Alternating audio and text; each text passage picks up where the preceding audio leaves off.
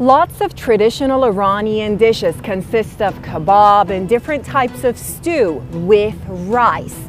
So a good portion of our daily meals will include rice. An average Iranian will probably have at least one full plate of rice for lunch or dinner. Or in some regions, Iranians will have rice for breakfast. That would be in regions where there's rice galore, like in the north of Iran.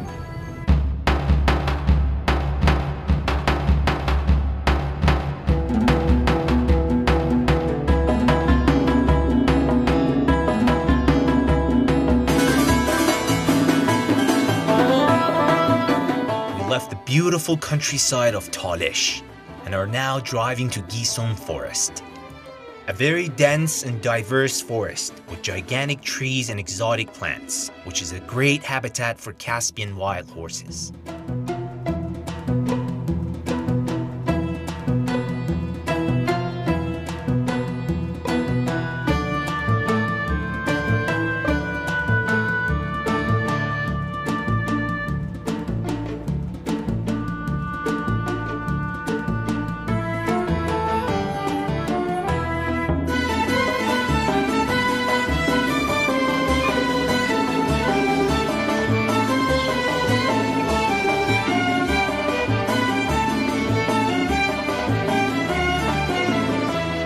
At the end of this road, we get to see the great Caspian Sea.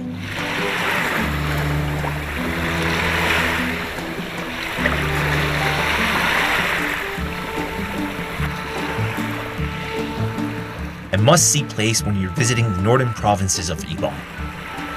Mesmerizing sea and a huge river flowing into it.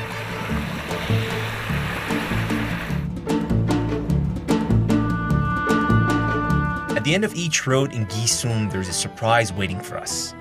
Gilan is not just about natural beauties and attractions. There's also history that you can find it in the middle of this jungle.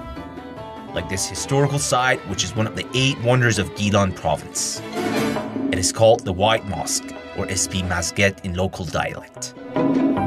Experts estimate that the mosque belongs to 800 years ago.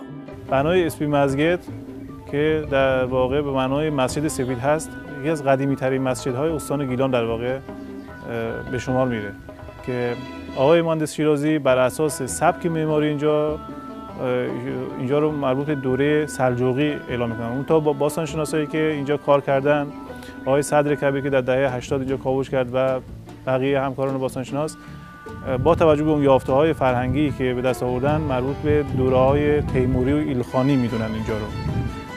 According to Mr. Kuhi, Espi Masjid is not the only place in Gilan that you can find amazing artworks and architectural beauties.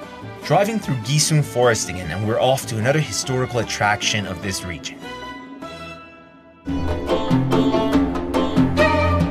Located between Hashtbad and Astara, Lisar is a famous city in Gilan, which is well known for its magnificent and historical fortress called Salsal.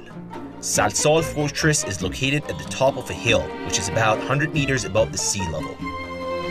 We had to climb up the hill to check out this historical monument. Salsal Fortress is a pre-Islamic structure, which was built during the Sassanid period. But many years later, it was used mostly by Ismailis to protect their territory. A very strong and glorious structure made of stone and brick.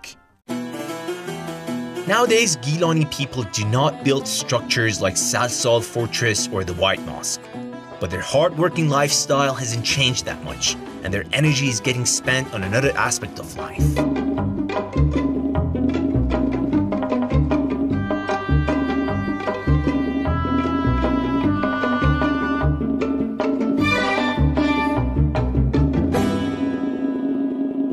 Hard-working Gilanese men and women spending days in these geometrical fields where water is up to their knees, preparing the field and planting some of the best quality rice in the region.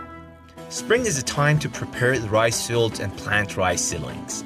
And for the past 2 months, this is exactly what has been going on in every corner of Gilan. You can see a great example of teamwork and cooperation between neighbors, families, and friends during this long and tough process. Of course, it is very hard for one individual to prepare and plant a huge field, so they help each other, And this goes on until everyone gets their field ready and planted. Almost in 4 months, these rice fields are ready for harvest, and I'm definitely coming back again to Gilan. Shahryar Azimi for Iran.